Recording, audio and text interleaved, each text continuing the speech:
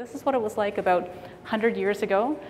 And you'll see even now the landform has changed. This predates a whole new quay being constructed here. If you look at some of the earlier or current day, there's a large quay that's constructed. So all of that material was brought in over the period of about 100, 150 years constructing this land. Some of the fill was of questionable quality. So we have that legacy to deal with, as well as the industry that was there. Many oil refineries, and you can see on the photo all these large tanks that were in the area. That's left an impact on soil and groundwater. One thing you see in this drawing is the environmental conditions. So with that industrial heritage of refineries, waste recycling, recycling activities, metal factories, all of that has left some impact on the footprint of the land. This drawing is showing the investigation points. So when you're at the surface, walking around, you can't tell what's underground. And we use investigation programs to collect soil and groundwater samples, analyze them in the laboratory to identify what contaminants. We've had hundreds of borehole investigation points through this land to understand where and how deep the contaminants are. It's a critical part of our investigation that we had to understand critically where everything is in order to construct a river through it. With those oil refineries, one of the things that we found is, an infrastructure that was in the ground with the oil pipelines and the large tanks had led to some leakage and some spills. And as a result, not only is the soil and groundwater impacted, but we also have oil that's in the subsurface. And you can see some of the photos here, the type of oil that we have.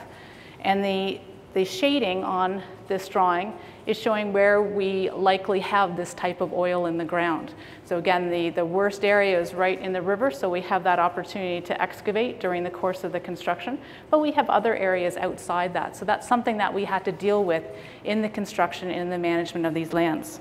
We've also done some bench scale studies and pilot tests of different remediation processes. So we started that process a couple of years ago to evaluate what can we do to address some of the soil and groundwater contamination.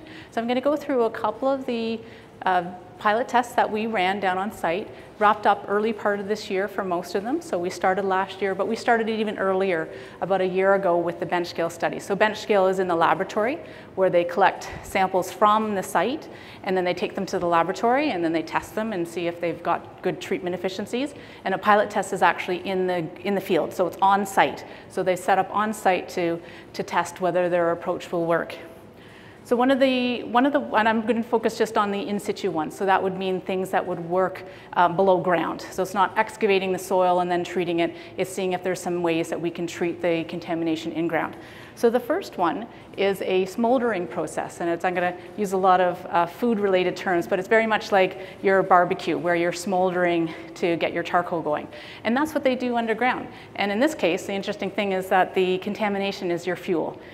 Here in some areas we have high contamination and it acts as a fuel. So it supports the smoldering process. And through that, they can get over 99% removal of the contaminants in the ground. So pretty significant. And in the pilot test, we had comparable results. The picture on the far right here is actually clean soil. And the clean soil looked like beautiful beach sand, to be honest. And the initial soil before treatment was very oily, dark, and quite odorous. Another approach we looked at was, again, in situ, in ground, where we were injecting surfactants, another cooking term, soaps. So essentially we were putting soaps into the ground to try to liberate that oil. In the same way when you're washing dishes, you're using soaps to try to get the oil off. That's what we used in ground. And so in that, you can see through these photos how we were getting and removing the oil. So they would put the soap into the ground and basically extract it afterwards to try to get this liberated oil out of the soil matrix. And then after that, they did another treatment with an oxidation process, like a hydrogen peroxide, where they're oxidizing any residual contamination. So they had good performance in this one too, but it didn't go all the way to actually getting a full treatment. Another approach was this block and absorb. So it's where you're using activated carbon, just like in your Brita filter, another cooking term.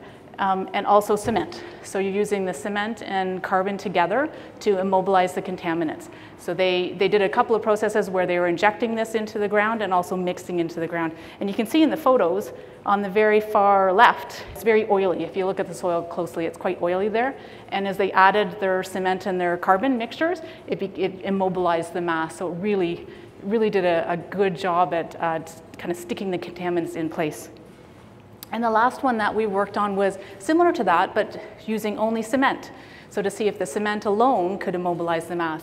So with all of those pilot test and bench scale studies, then our consultants went through and looked at the treatability, the feasibility, and the cost to determine what the best approach going forward was. And what we've selected was that last one, which was the cement stabilization, where they're adding a low percentage of cement, like 5 to 12% cement, into the soil matrix, either mixing it or injecting in some ways to immobilize the contaminants in place.